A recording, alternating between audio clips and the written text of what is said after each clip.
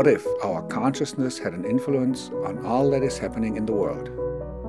If everything had an immaterial mental background? This thesis has its origins in quantum physics and is still being discussed today.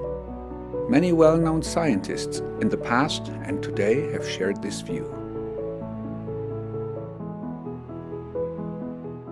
Quantum physics has an influence on many aspects of life, from everyday work to modern technology.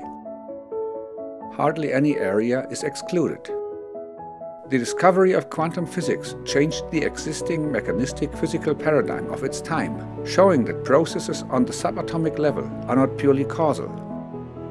Quantum physics observes the interaction of material and energetic processes, as well as how consciousness can impact these observations.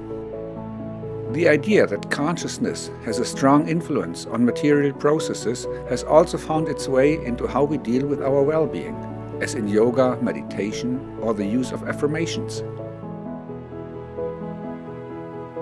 The idea of consciousness in quantum physics seems to be the key to a better understanding of life. At Time Waver, we apply this principle of consciousness resonance interacting with processes in the material world using quantum physics. Our goal is to investigate deeper levels of life to find out what has gone out of balance and how it can be restored to its natural harmony. We see consciousness as fundamental to material processes and matter as closely related and responsive to it. The bridge between both worlds may be found in the information field, and the language between these two may well be frequencies.